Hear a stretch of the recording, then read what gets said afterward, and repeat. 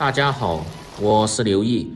大盘鸡这是一道很有特色的地方美食，很多朋友都喜欢吃，但是自己在家做总感觉没有饭店的好吃，其实是有一些小技巧的。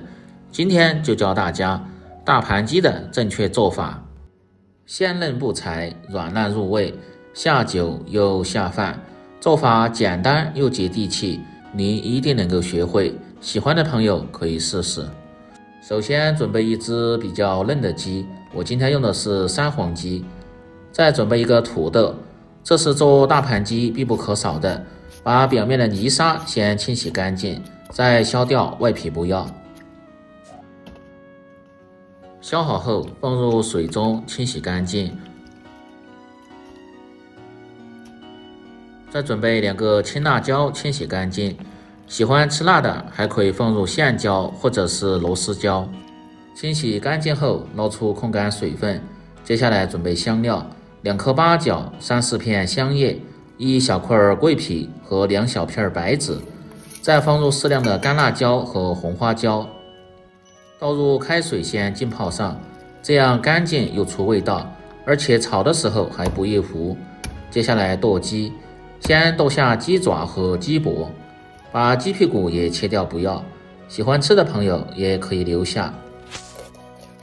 接着从中间片开，切成2半，把里边这些残留的鸡肺和贴骨血一定得去除干净，要不然做出来吃着味道非常的腥气。把表面这些残留的鸡毛也一定得剪干净。接下来先剁下鸡翅膀，再把鸡肉剁成稍微宽点的条，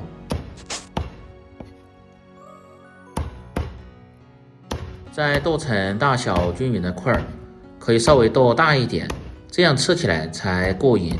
把鸡爪的鸡指甲也剁掉不要，然后剁成2半。把鸡脖上的鸡皮一定得切掉不要，因为有些淋巴吃起来非常的不健康。再把鸡头从中间劈成2半，不喜欢吃的也可以不放。全部剁好后装入盆中，放入1勺的食盐和小半勺的料酒，适量的普通面粉。面粉有很强的吸附性，能将鸡肉里边残留的血水和一些杂质很好的去除掉。翻拌至表面起黏，倒入多一些的清水，慢慢的清洗干净。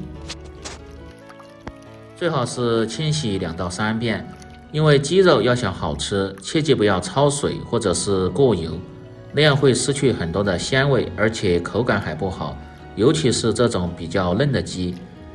所以在下锅之前一定要清洗干净，清洗至鸡肉颜色鲜亮，水不再浑浊，捞出控干水分。接下来切配菜，先把土豆从中间切开，然后再切成大小均匀的块。这是白瓤土豆，成熟的时间很短，而且吃着口感特别的绵软，鸡肉烧熟后会形成自来芡，吃起来特别的鲜香。倒入清水浸泡上，防止氧化变黑。接下来把青辣椒先去掉蒂不要，再从中间片开，把里边的辣椒籽也一定得去除干净。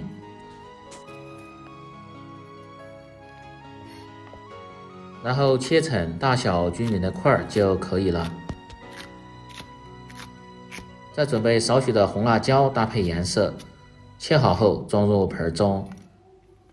紫皮洋葱必不可少，改刀切成块，增加香味又丰富口感。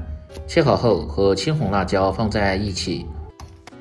接着准备小料，生姜2小块先拍破，大蒜2-3颗也是拍破，然后再剁碎。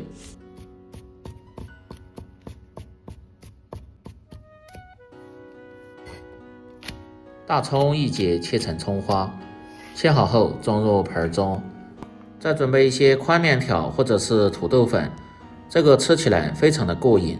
食材准备好后，接下来起锅烹饪。把锅先烧至发白冒烟，放入1勺的植物油，先把锅润透。润透后盛出热油，这样再来炒鸡肉的时候就不会粘锅。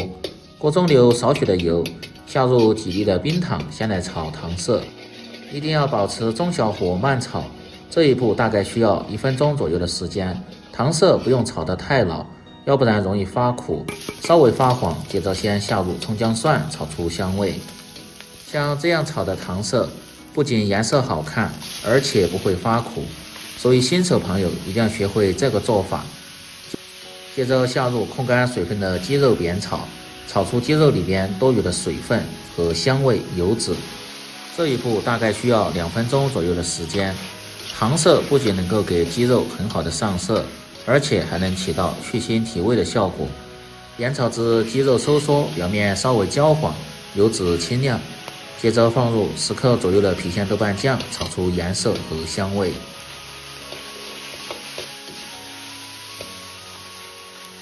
炒出红油后，再放入控干水分的香料煸炒，炒出香料里边多余的水分和香味。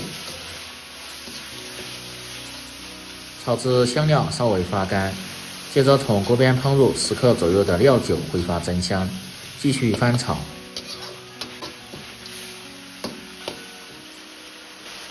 再放入适量的生抽酱油提味提鲜，继续翻炒几下，炒出酱香味。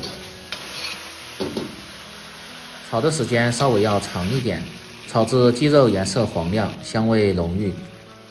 接着倒入控干水分的土豆，翻炒几下。